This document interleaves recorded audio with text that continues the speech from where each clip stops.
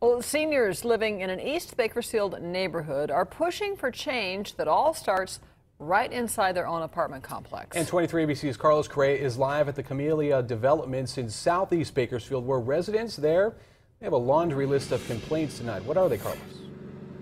You know, neighbors have turned to managers of this apartment complex for years without any luck as they work hard to improve this place they call home.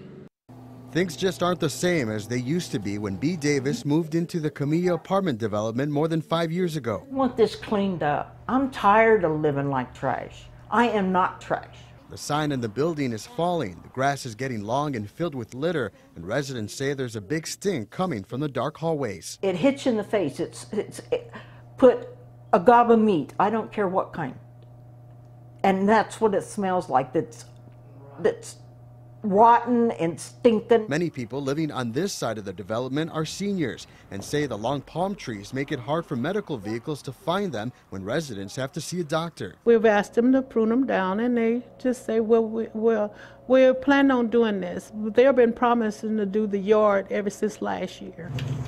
Security is a growing problem at the apartments, and when residents turn to managers with their complaints, they give them the option of living somewhere else. Some of us, we're on a fixed income. We can't just get up and move when we feel like it. And I'm the type of person, I don't just move every few years. I stay put. I consider this place as my home. The recent windstorm caused residents to deal with more dirt. There's nothing they did. They didn't come over and clean up after it. Nothing. There it goes. But it's a daily mess the seniors are working hard to fix. I feel like they treat us like trash. I think because they're young, they don't see how important our homes are. It's very important for older people to have a sound roof over our heads. Now, calls to the apartment managers and the owners, which are the Corporation for Better Housing in Sherman Oaks, were not immediately returned. Live at 11, Carlos Correa, 23 ABC.